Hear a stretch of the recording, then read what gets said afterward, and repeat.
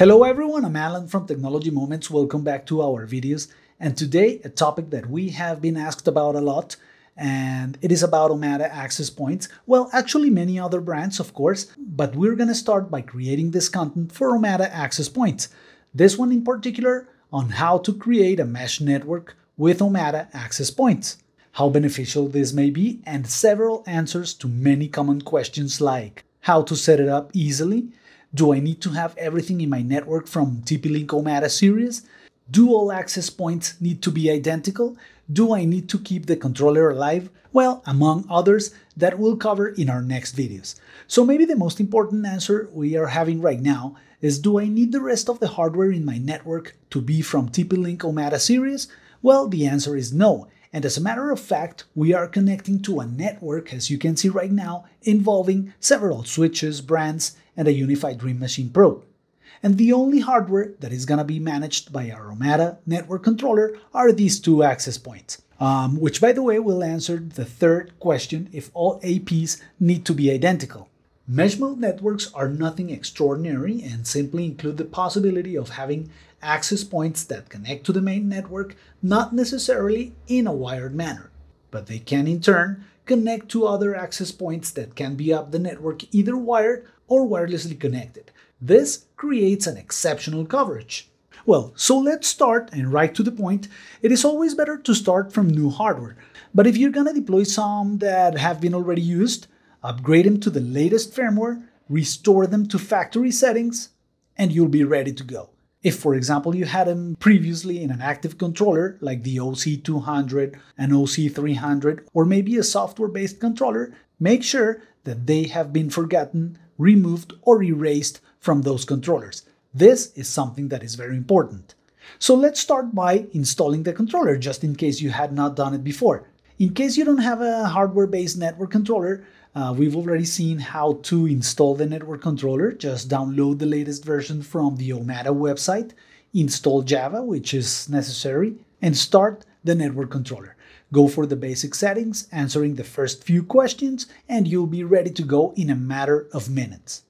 If you're familiar with virtual machines or Hyper-V and your hardware can't support it, that has always been our recommendation, to run the software-based network controller in a virtual machine, as you can take it wherever you want, and backups and flexibility of the solution has no match. This, as well as planning your intended deployment either in a piece of paper or in a cell phone or laptop, is the most important preparation that you can have. Here a phrase that I like to share with everybody I work with. So let's start with the preparations. As we said, preparations for this procedure are very simple and are very important. First, make sure that your hardware has been reset to factory default settings.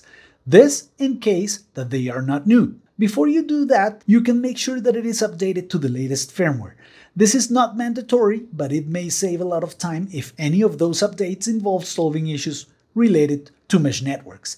And third, and as silly as it may sound, make sure that cabling to the wired access points is well terminated or ideally certified. Trust me, cabling is usually the most underestimated issue when deploying any network solution.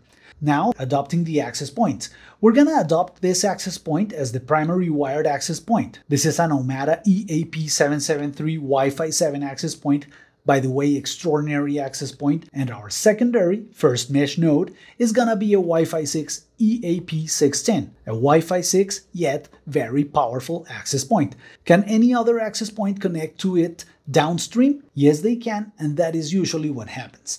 With a controller up and running, you will need to adopt or have already one Omada device running on the network, so it will detect the pending devices or wireless downlink access points. Very important here too. That's why you need at least one access point for the other access points to be able to be adopted in your network.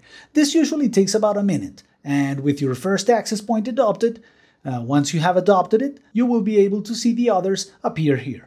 Once you have adopted the first one successfully, connect the secondary access points, ideally close to your wired node. This and labeling the access points might be quite important when deploying many access points, say for example 20 or 30 or even more. Also, the network map that you intend to create is something like this. Like I said, even if it is on a piece of paper or your mobile device, it'll be of great help for identifying which of your access point is going to be located next and where.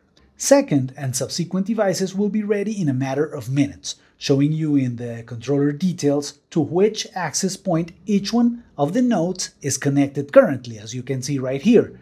This one is the upstream access point, and this one is the downlinked access point. That's how simple it is to deploy mesh networks with Omada Access Points. This step, by the way, answered the fourth question, which was, do all access points need to be identical? Well, the answer is no. But important considerations to keep in mind here. The most powerful access points that you have, those should be the wire nodes of your mesh networks. For example, in this graph, these two. A question that many have is how severely is performance going to be affected? Well, you might have a slightly decreased bandwidth, especially when you have many downstream access points and they are being used, as it is obvious.